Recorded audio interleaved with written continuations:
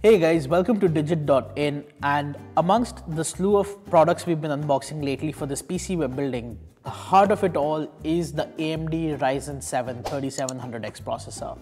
Now, this is a chip that we purchased after plenty of consideration. Why we chose this, why exactly this particular CPU, we'll discuss in a different video, but first, let's just unbox it, yeah? So, going AMD for an edit machine was sort of a no-brainer for us because, you know, AMD is offering a lot more cores. In terms of its performance, it's been doing some pretty beefy numbers.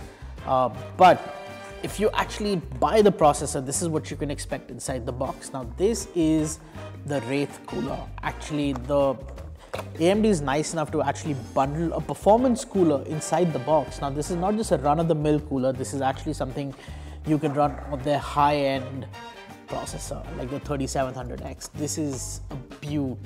Of course, RGB over here, of course, and there's a bunch of cables and connectors that will help you achieve that. The cables are at the bottom. Now, so we'll just put that off to the side. Don't want to drop it, don't want to damage it. It's a gorgeous little thing. And the CPU itself comes in this super nondescript box, the Ryzen 7 3700X. You also get a sticker that gives you the AMD Ryzen branding. You can put that on your case if you want, and the processor of course goes on your motherboard. Let's just take that out and see if there's anything else on the inside.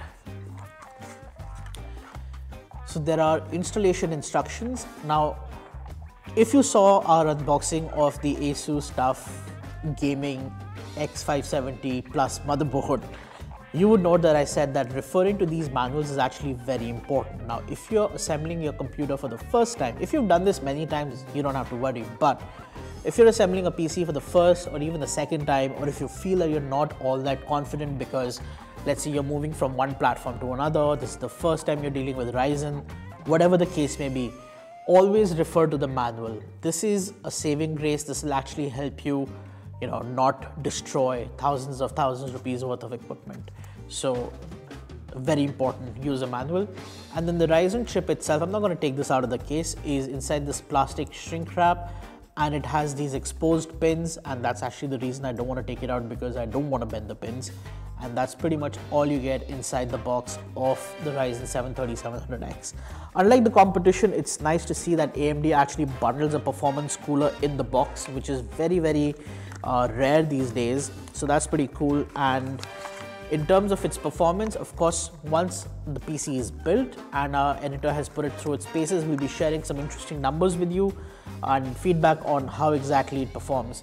So if you want to know that, stay tuned to our channel, subscribe to our page, and thank you guys for watching this video. Of course, if you have any comments or questions, make sure to leave them in the comment section below.